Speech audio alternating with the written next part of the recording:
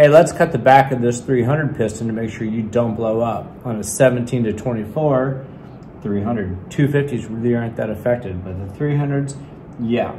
So when it's at bottom dead center, on the 300s from 17 to newer, the piston is shifted forward, and that causes explosions.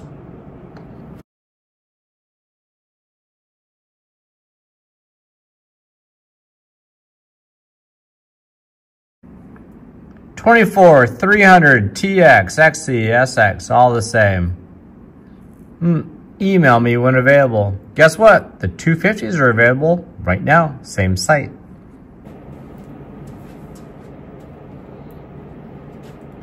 Before we get the simple cutting going on, I have to say that there are some real dumbasses out there, like proper dumbasses that really shouldn't be living, breathing, or riding motorcycles. And one of the stupidest emails I ever got was last week. Well, I saw something about you cutting pistons. You know, I'm really concerned about that affecting my balance ratio with my counterbalancer. How does that affect, you know, piston balance? And the first thing I thought is, you're so stupid that you're more worried about something that you would never know instead of the thing just grenading, right? That's more important to you than that possibly hitting and it completely grenading. Let me tell you something, dumbass. If it hits, it will be the last concern on your mind. So, first we'll cut, and then guess what? I'm going to show you something about your piston balance. Okay, now we clearance the piston. It's so simple, and I wouldn't get too carried away with overthinking how to do it. You just have to make some clearance on that thing. So I can use a file, I can use a coarse file, I can finish up with a fine file, I can use a fine file, I can use a little something like this.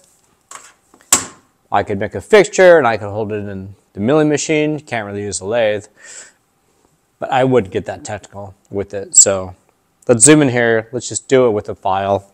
I use these pistons, just so you know, this is a Wassner brand piston. This is what I sell now because it's forged and they won't break. And I got to cut this for a customer anyhow, so I'm just going to go ahead and do it here. So I take a Sharpie pen. Now honestly, I do the stuff in the milling machine where I do have a little jig, and it just makes it quick and clean and easy. So I just cut down to here on both sides, and you can hold it. You could hold it with your hand like this. If I was a kid, heck man, I've made things in barns in England with sheep crap all over the place for factory Kawasaki back in mid-2000s. I can work. I'm a hillbilly. I can do it. So you can go that route. It might be a little sharp on your outskirt, so you can use a fine tooth file. Okay, this is a stock cast piston from a 300.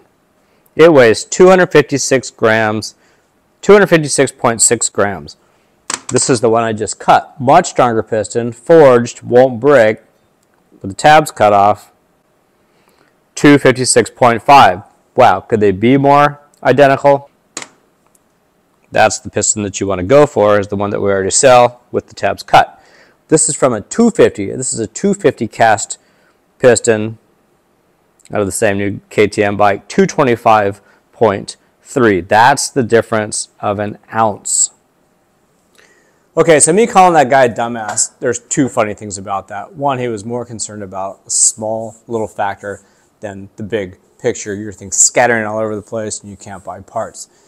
But showing you those piston weights, the other funny aspect of it is, for those of you that are little anal Annies and worried about that kind of stuff, well,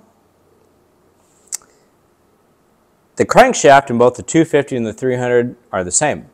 The counterbalancer in both bikes are the same. So which piston weight is it set for? One of y'all is losing. That's how funny that is. I do find that funny, actually. But now you know.